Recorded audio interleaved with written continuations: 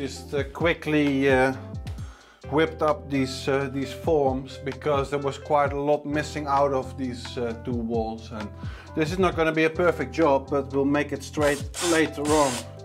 I just wanted to have a little bit more shape to the wall.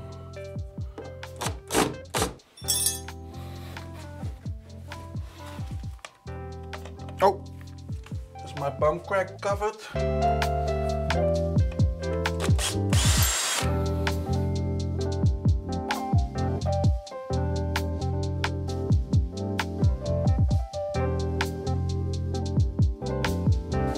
Yeah, see, this is not perfect, but that's okay. That's okay, we can work with this. Yeah, because now I just have straight sides. I can just fill this up and then pull it straight when rendering. I just have to add a little bit more cement.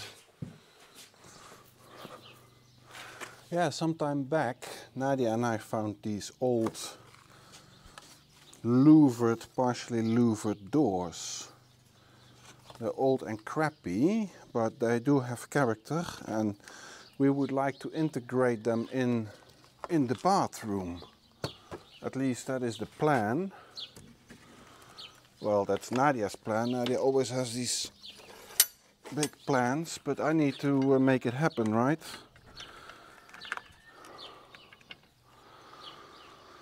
Well, let's see if we can refurb them to well, a better condition that they are in now without losing their character. Let's bring them inside and strip them.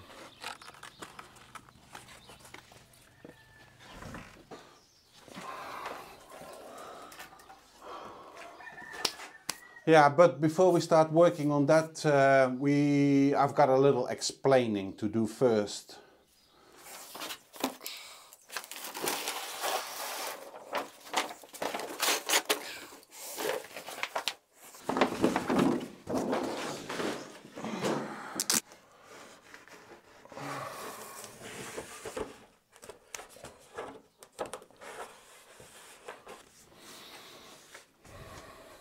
Somehow I end up with orange stuff all the time. Orange tape. I don't know, it's not a deliberate choice. Yeah, so after the last 2 episodes or so, there were a number of questions from subscribers. One of the main questions was, or comments really, was you gotta tie in your new wall with the walls on the side, which are the old walls. And I have replied, no, I'm going to enforce the joints with glass fiber embedded in rendering, but I'll explain you how and why.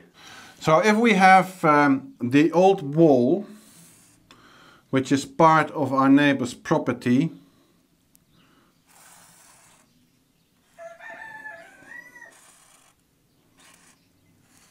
that would be the outside wall, and there would be a door opening.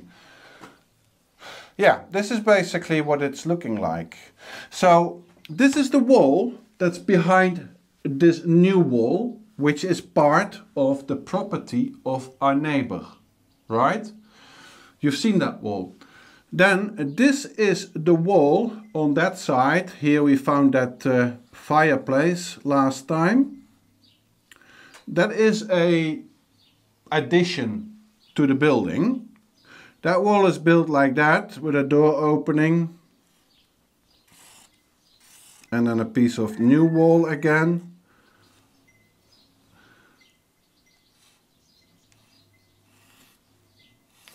And this is the wall of our house. This is the big house, the interior. Okay, now these walls are all built out of natural stone, bricks and a lime mortar cement. Lime mortar. I already say cement, that's wrong. It's not a cement, it's a lime mortar. A mortar based on sand and lime and water. The wall that I have built now inside is this one.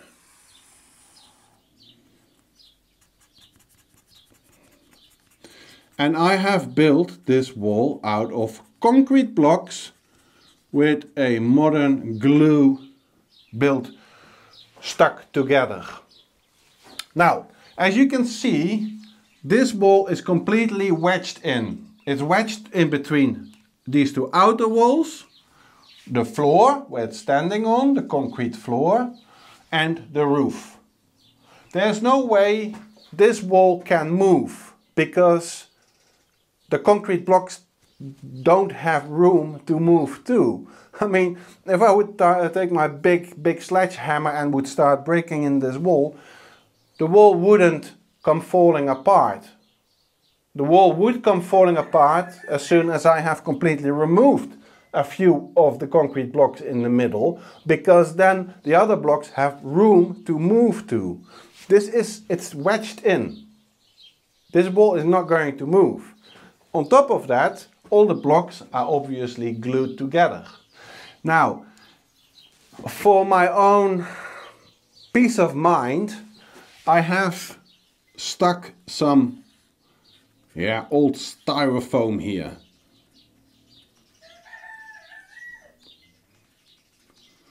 And I've put it in place and I've filled up some voids with expanding PU foam. So, just as a peace of mind, now, because of that styrofoam behind it, this wall could not move into that direction anymore. You know, if you would run into it, this wall would not really move in that direction. Now, what is going to happen with the corners of my new wall here? Now, the shower stall is going to be here. And what am I going to do? I'm going to build a tiny little wall, again out of concrete blocks. And then I'm going to make a divider, a dividing wall, so that the water doesn't go everywhere. Here will be the drain of the shower. Now, what am I going to do? I am going to build this back wall and this wall out of the same concrete blocks. And I'm going to reinforce these corners, and let me enlarge it.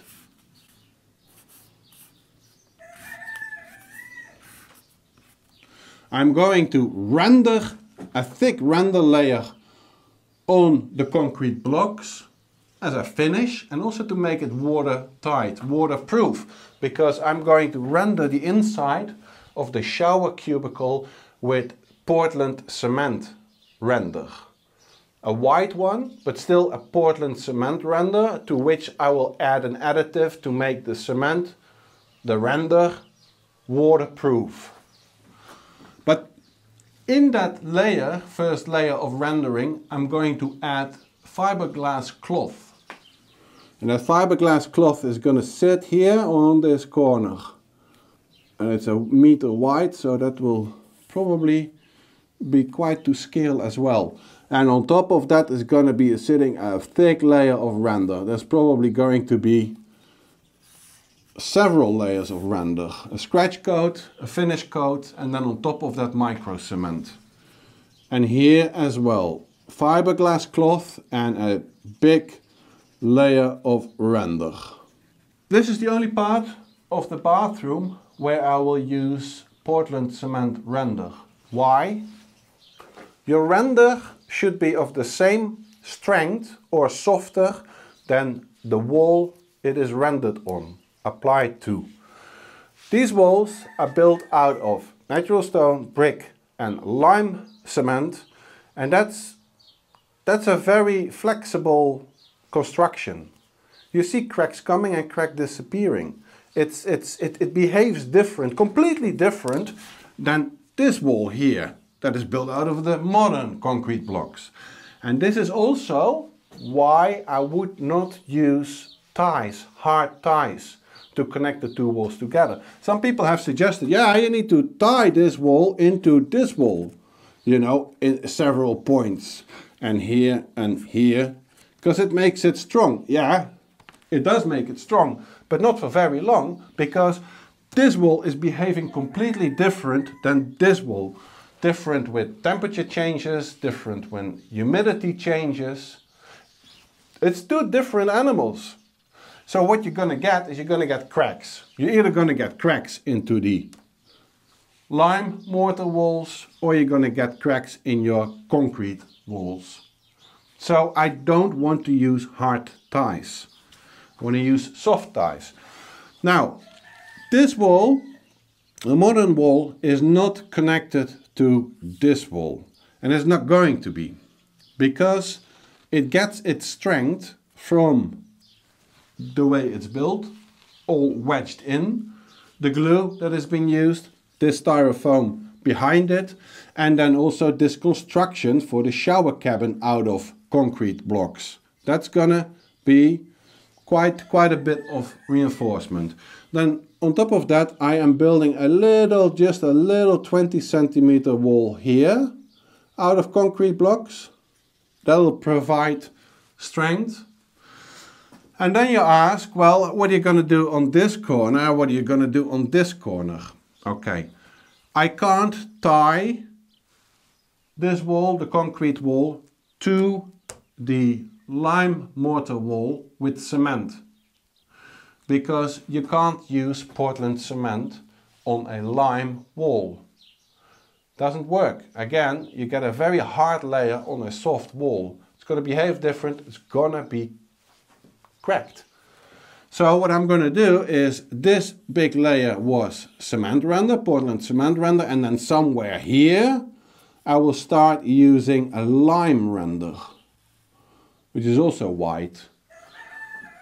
So the joint between, in this area, between my concrete wall and the lime wall is going to be glass fiber reinforced again, but then with a lime render, which is softer than cement. And you're not going to see the difference between cement render and lime render, because they're both going to be white, plus the finishing layers will be a beton ciré, micro cement. So, and then just to give you a further explanation of how we're going to build the bathroom, here's going to be cupboards. There's going to be, the laundry machine is going to be here. Laundry on top of each other. And this is going to be towels and linen. Let's call it linen. This joint here, again, same thing.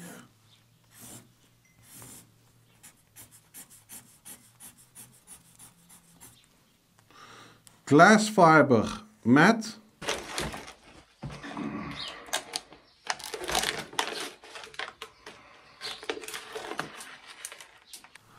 And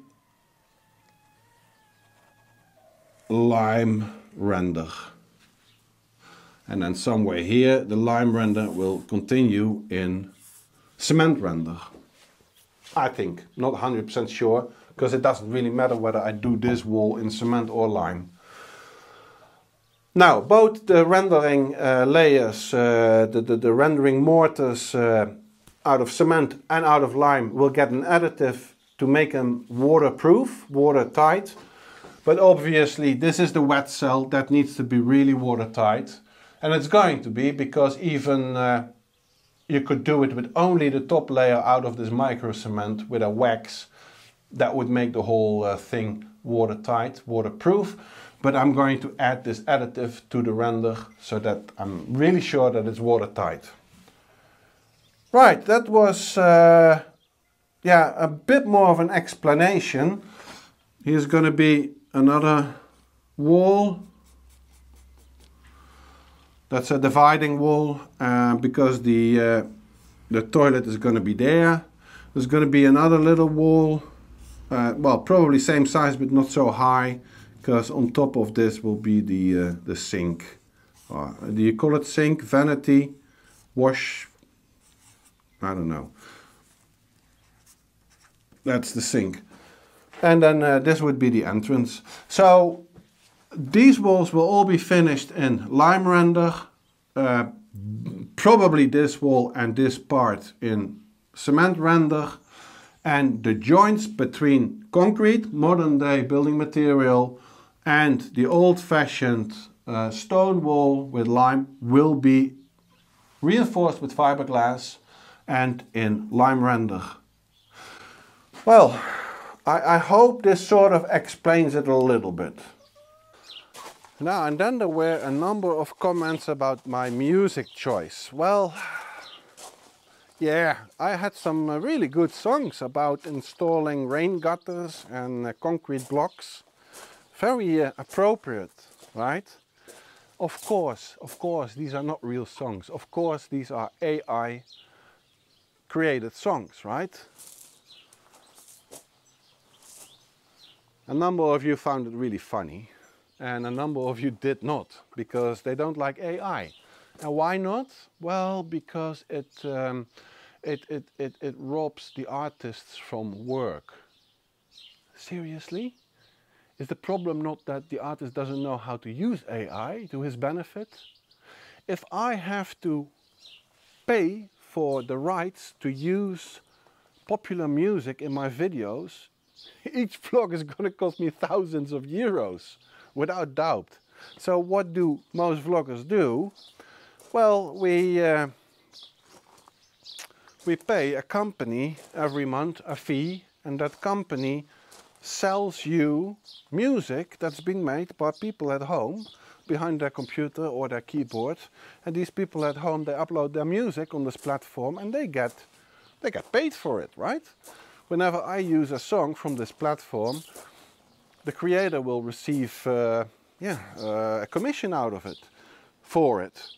And that's all great, because it does not cost me too much money. I've got a lot of choice, and people at home can make music and sell it through this platform.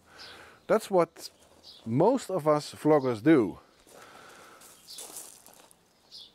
And apart from that, I've started using an AI music creator, because I find it just hilariously funny to have a song about installing a rain gutter, isn't it? Or concrete blocks. I find it absurdly funny that you can, within minutes, create a song, the text, the lyrics, the music, everything about a subject that no one would ever think of making a song about, right? Yeah, I find it hilariously funny, so I will keep on using it. There was also a comment from someone who said you're not taking yourself serious, or you're not taking the channel serious anymore when you use that kind of music with stupid text. Well, you know, how serious am I supposed to take this channel? I don't even take myself serious. What are we doing? We're only revamping a little house in France. We're not building rockets that go into space and launch satellites to create a global internet for the masses. We're not building self-driving electric cars. I'm just mucking about, right? So how serious am I supposed to take this channel? You know, I take you serious, but not more serious than I take myself, and I don't take myself so serious. So yeah, there will be some quirky, stupid songs in these vlogs. Absolutely. I'm not going to stop with that. All right, I've got to get to work now. I am going to... it's going to rain. Yeah, I'll have to work inside. I'm going to work on these doors, and then I'm going to show you how sort of they're going to be fitted in the bathroom. And in the meantime, you can listen to a very inspiring songs about the health benefits of oatmeal. Have fun. Starting off my morning, feeling kinda groggy, need a boost of energy, I'm feeling foggy. Then I reach for that bowl, it's my golden meal. Oatmeal, oatmeal, now you know the deal. Loaded with fiber, keeps my tummy happy. Slow releasing carbs, keeps me feeling snappy. giving me the fuel to tackle anything. Oatmeal, oh oatmeal, you're my everything. Ooh, oatmeal, my breakfast delight, keeping me full and feeling oh so right. Oatmeal, oh oatmeal, you're the real MVP, MVP. I can't resist your creamy, nourishing beauty. Oh.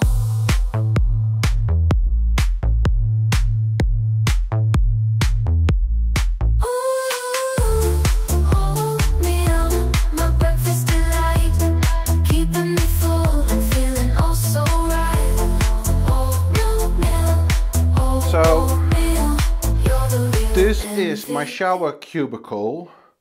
There will be a wall here, right? Cupboards.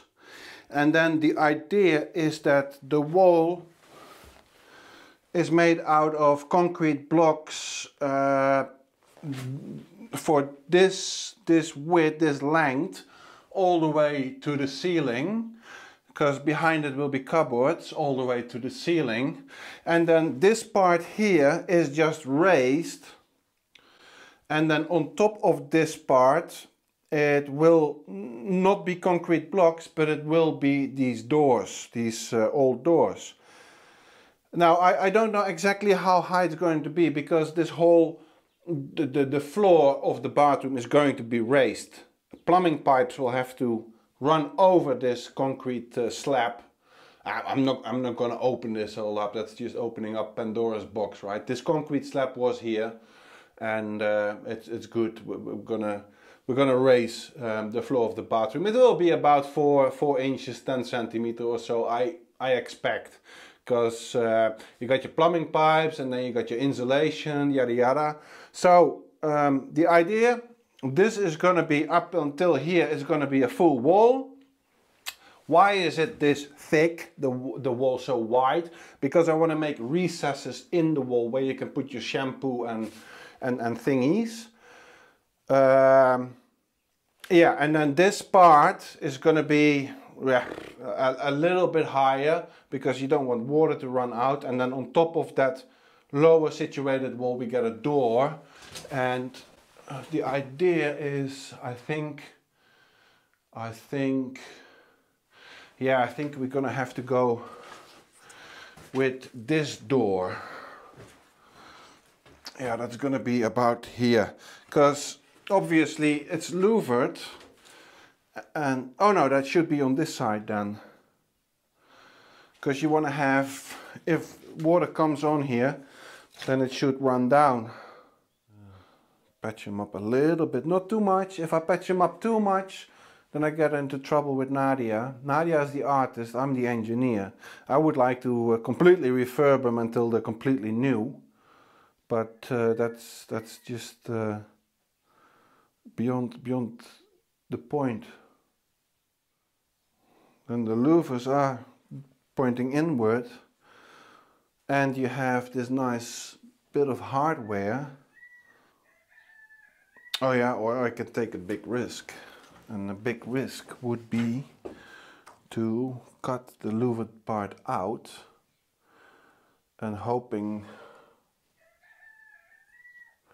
that it doesn't fall apart, and then turn it around.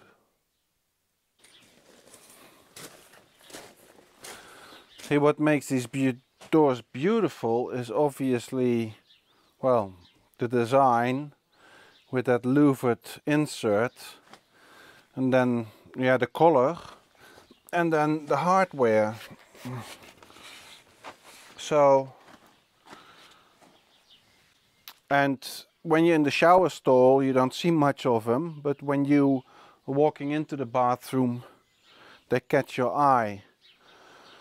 So that side should get most attention, and I want to have those hinges sitting in that way.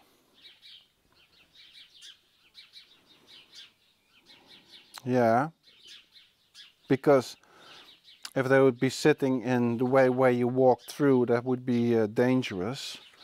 But at the same time, I also want to have that that lock, that what do you call it? This thing here, because that's also cool, right?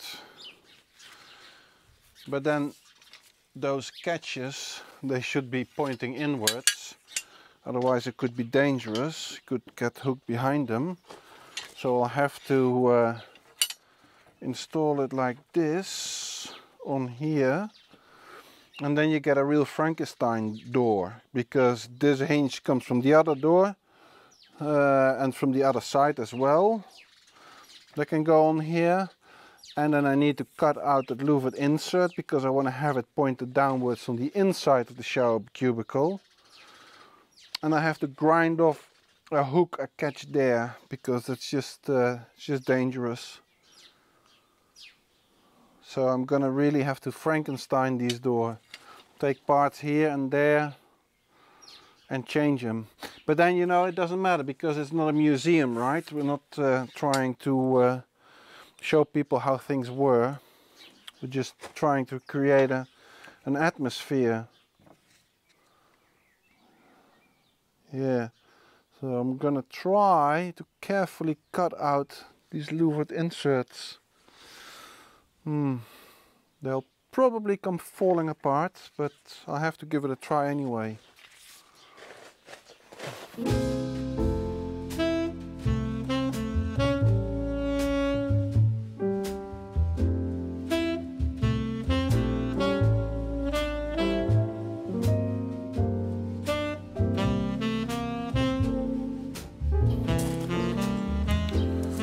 Yeah, this is one of those jobs where you have to be really careful, because before you know it, you start creating so much work. Oh, it is black. Right, I'm just well, I've taken it apart, I've cleaned it up a little bit, and now I'm going to gently put it back together, caulking everything.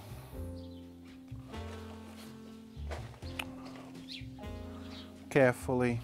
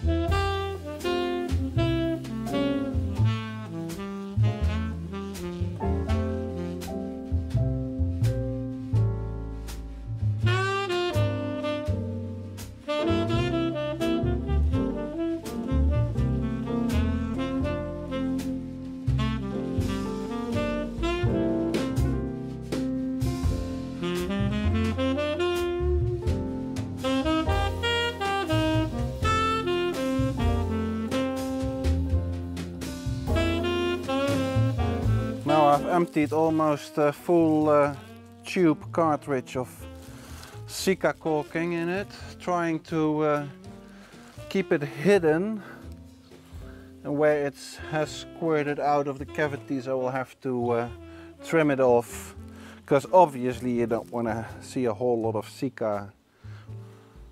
Yeah, now let it cure, I think overnight. Yeah, and then we take it out of the clamps tomorrow. I don't want to take any risks. And then, yeah, trim all that caulking, and then put it in a coating. And then don't know yet what, maybe varnish, Maybe like a linseed type of coating. I'm not sure what. I'm gonna think about that. So that is it from me for this time.